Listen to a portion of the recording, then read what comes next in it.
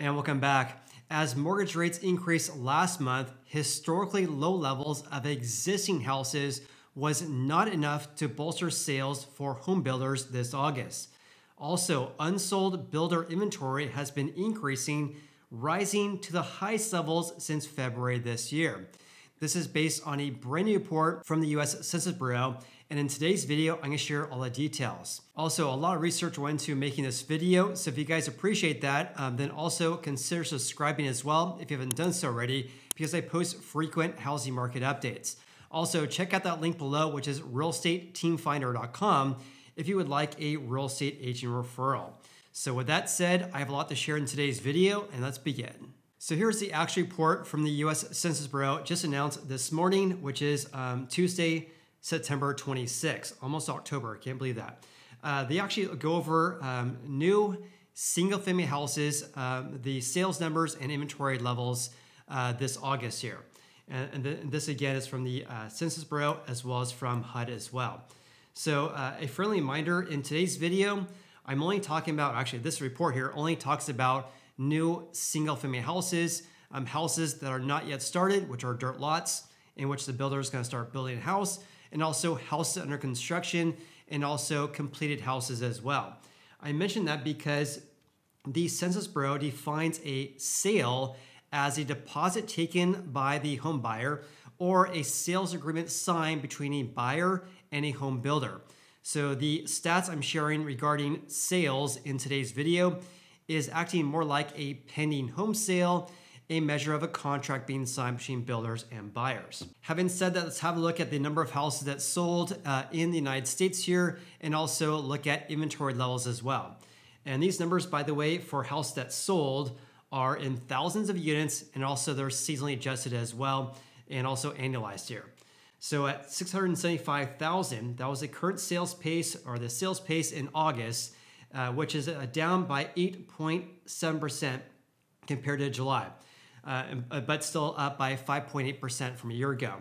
So contracts being signed between builders and home buyers for single-family houses decreased by nearly 9% compared to the previous month. What's interesting about this is this right here. Here is average monthly rates according to Freddie Mac on our good Uncle Fred's website. So in July, rates increased from 6.7% on average for a 30-year fixed rate mortgage to 6.84% in July. But then in August, it increased to 7.07% on average for the entire month of August. So it makes sense that we saw a decrease in sales down by nearly 9% because rates have increased for the past several months now. And again, keep in mind, these figures for August are based on contracts being signed. So that really is a measure of demand based on interest rates for the month of August, of course. There's a few things I want to touch on regarding sales numbers in the US here, because at 675,000, that was a miss. The street was forecasting 700,000 this August. Also, this is the slowest pace since March this year as well. At 675,000, the lowest levels since March. At that time, there was 640,000. So as a note right there, elevated rates and challenging affordability conditions for home buyers pushed down sales for the month of August here. The decrease in sales could imply that rate buydowns are no longer as effective. So rate buydowns by home builders was very, very common in the last half of 2022. Then they started to decrease incentives in the first half this year. Now, again, because rates have increased to about 7.5%, rate buydowns may not be as effective as they once were when rates were hovering around 6 to 6.5%. So therefore, this could imply that all these incentives that builders are giving to home buyers are not really increasing sales anymore because despite all of this, it decreased by 8.7% from the previous month. Something to keep in mind though is that the sales numbers varied quite a bit depending on the region here. So the Census Bureau looks at the Northeast, the Midwest, the South, and the West. So compared to 1 month ago, the only region that saw a gain in home sales was actually in the Northeast, increasing by 6.7%, whereas the Midwest fell by 17.2%, and also we saw a decrease in the South and also in the West as well.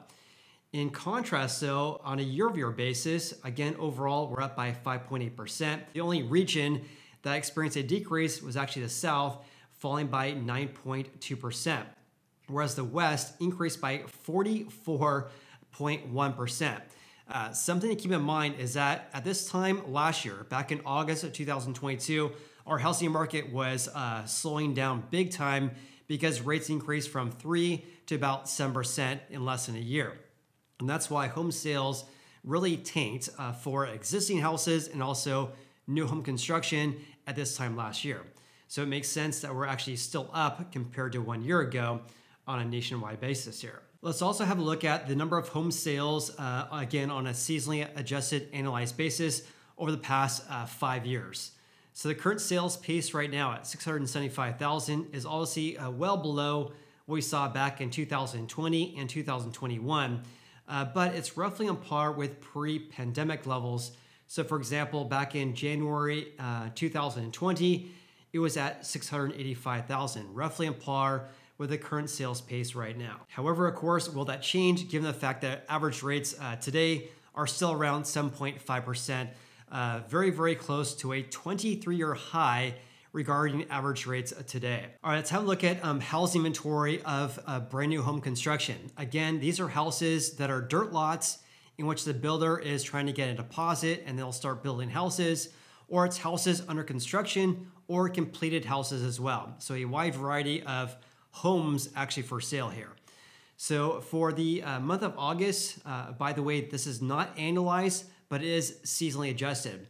436,000 single-family houses for sale this August. And that, by the way, is the highest amount since February this year, and also it has been increasing ever since June.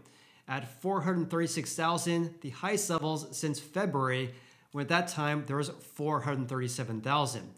It also is fairly flat compared to last month, only an increase of 1.2%, but it's still down from a year ago, down by 5.2%. When looking at our good Uncle Fred here, over the past 12 months here, as you can see here, inventory levels hasn't been rising for about 3 months in a row now, but we're still well below what we had back in August of 2022 at 460,000. Also compared to pre-COVID levels, you can see how high we have for the amount of houses for sale for new home construction. Night and day difference compared to existing houses, because the number of houses for sale of existing houses is still down by about 45% compared to 2019 at this time, whereas new home construction is up greatly. So right now, 436,000. Looking at, let's just look at September 2019, there was only 323,000. So we have far more new home construction for sale compared to pre-COVID levels. Also, when looking at, let's just look at the past 20 years or so here. So going back to the year of 2000, when looking at pre-COVID levels at 436,000, this is actually the highest levels since May of 2008. At that time, there was 451,000. So overall, even though the levels has been decreasing ever since really late 2022, except for the past few months here, when looking at the past 20 years or so, we're still at very, very high levels. Now, this is also true when looking at the month supply for new home construction, because for the month of August, that's at 7.8 months.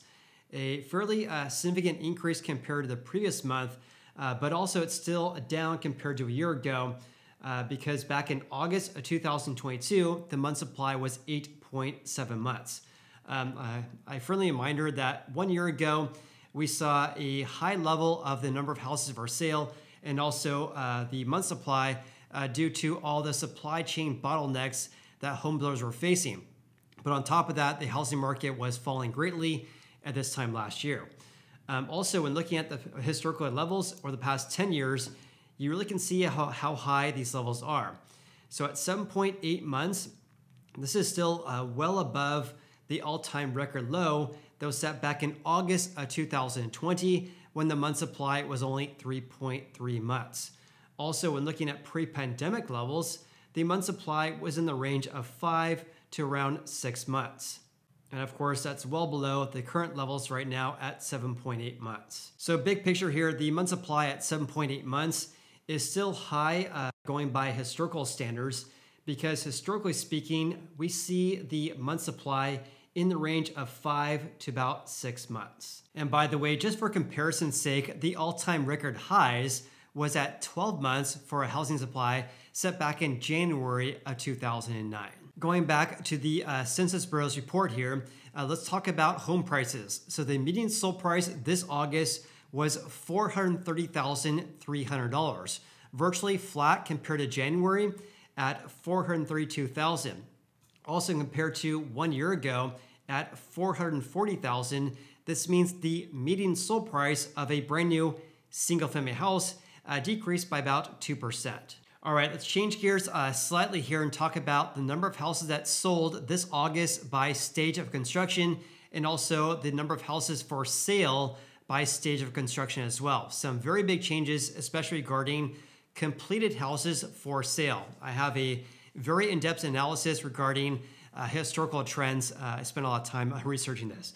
Anyways, let's have a look at the number of houses that sold. Again, the pace this August at 675,000, looking at not yet started, under construction, and also completed houses as well.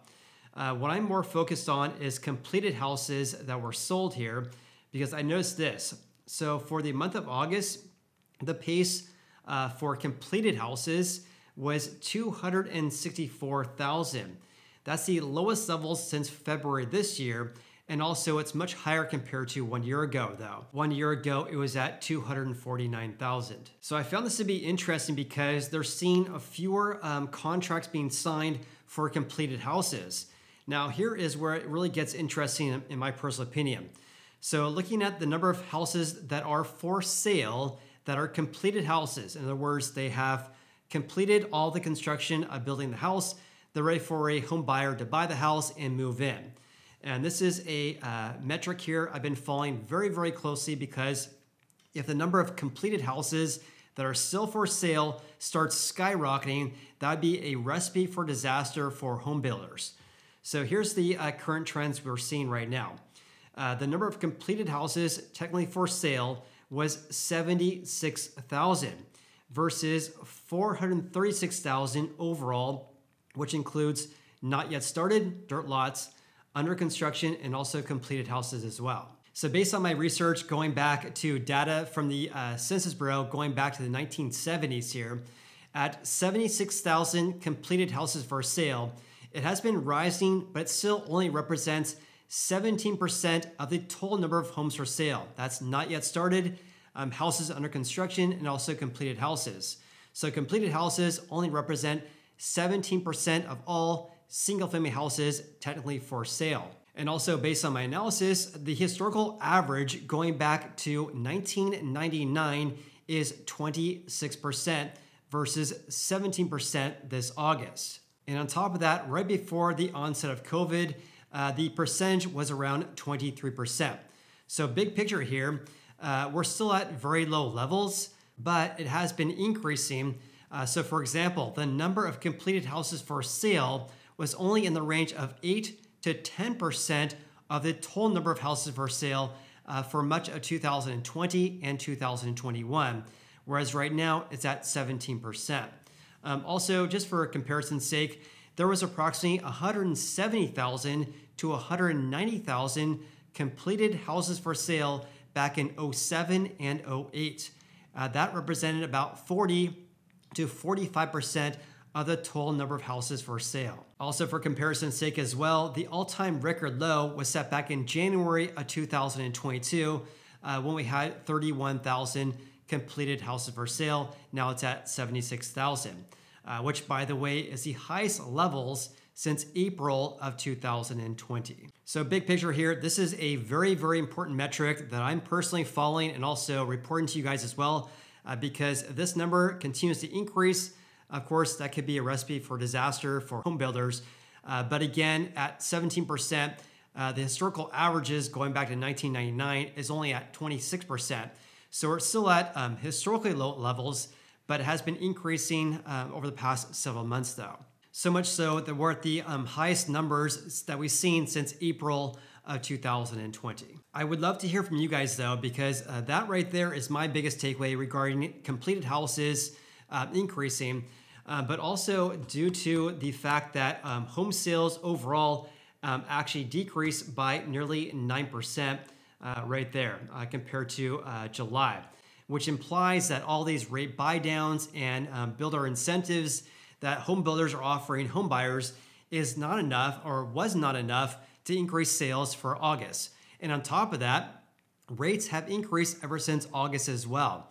So the average rate, let me actually look at that. So the average rate for August was, again, 7.07%. This is according to Freddie Mac. And the average 30-year fixed rate as of September so far increased again. Now it's at 7.16%. And also the daily rate today, which again is September 26th, is at 7.5%, nearly a 23-year high.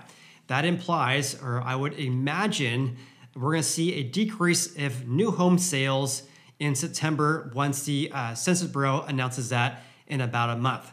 And of course, I'll make a video on that and report the latest data from you guys as well. But what's your biggest takeaway? I would love to hear from you guys. Be sure to check out that link below if you guys want a real estate agent referral or a mortgage advisor as well. Hope you guys have an awesome day. I appreciate you, and we'll see you on the next video.